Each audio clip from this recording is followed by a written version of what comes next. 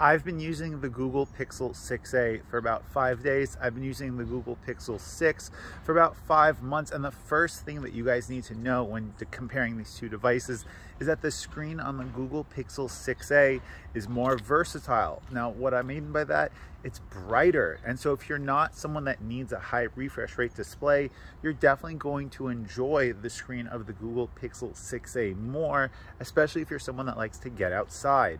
Hey, it's Mitchell. I'm fluent in tech, so you don't need to be, and I promise I'm going to be testing both of these devices more. I'm just on vacation right now, don't have a desktop computer with me to edit videos on. But the second thing that you guys are going to want to know between the Google Pixel 6a and the Google Pixel 6 is that the performance on these two devices is almost identical.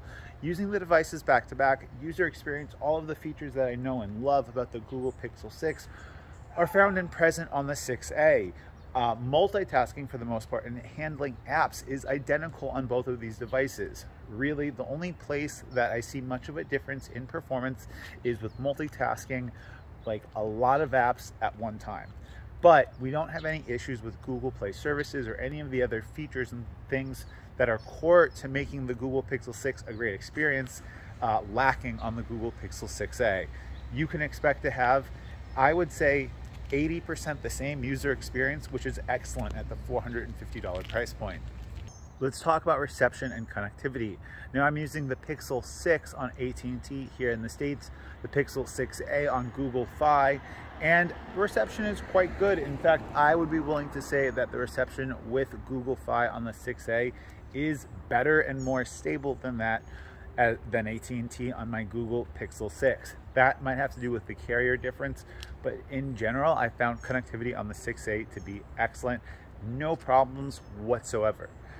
Now, if you guys are enjoying this video, you might want to think about giving it a subscribe and a like, because when I go back to Vietnam, I'm going to have more in-depth testing side to side for things like the camera performance and more scientific testing of the battery charging performance.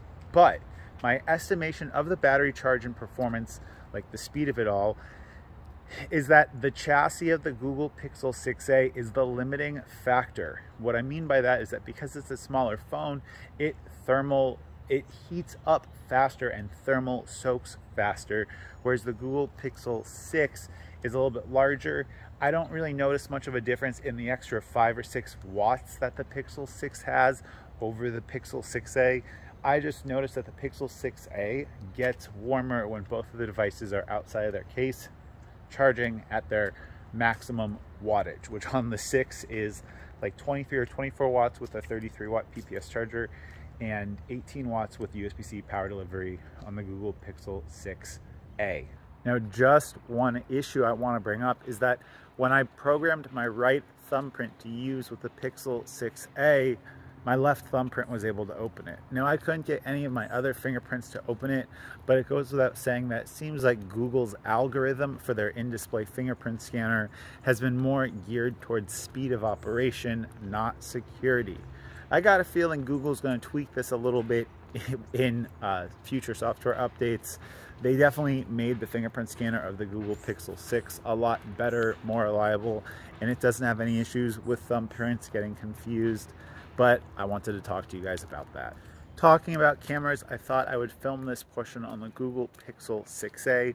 This is the ultra-wide 1080p video. Just because I have to edit this on a phone, I'm not going to test 4K out right now. I will when I get home, I promise, guys. But I found that the camera performance on the 6a to be very comparable to the 6, with the caveat that the Google Pixel 6 has about a stop to 3/4 of a stop difference of performance in low light. That's photography sense for the unit of measurement that we use for measuring exposure. The Pixel 6 is just slightly, like 15%, 25% better in low light. In daylight, like bright, well-lit environments, the camera performance on these two is nearly identical. I don't know that you would be able to find much of a difference in the dynamic range of the 6 over the 6A because so much of both of these cameras is reliant on the computational processing that goes into the photos. Video wise, we have the same features on the Pixel 6A as we do on the 6, so you can expect the same great 4K 30 video on both of the cameras, and the main sensor is going to give you 4K 60. But tell me how the stabilization is right now on the 6A. So what can you take away from this? Well, if you're on a budget and you liked the Google Pixel device you had before, you're going to get all of the same great details that make the Google Pixel 6 and 6 Pro such an awesome device to use on your Pixel 6A. The only caveat to this is that it will charge a little bit slower.